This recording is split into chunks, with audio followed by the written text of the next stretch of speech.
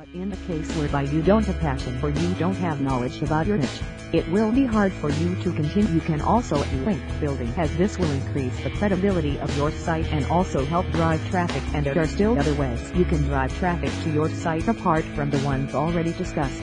Build credibility. You should also learn to build credibility online. People will do deal with you if you've got credibility.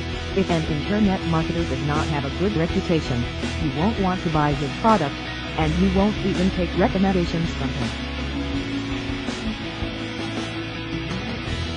Once you've done all the steps above, then it's time to monetize your site. There are several ways you can monetize your site, and we'll look at a few here.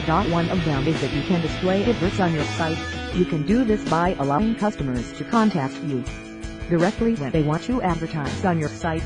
You can also do this by signing up as a publisher for advertisement programs online.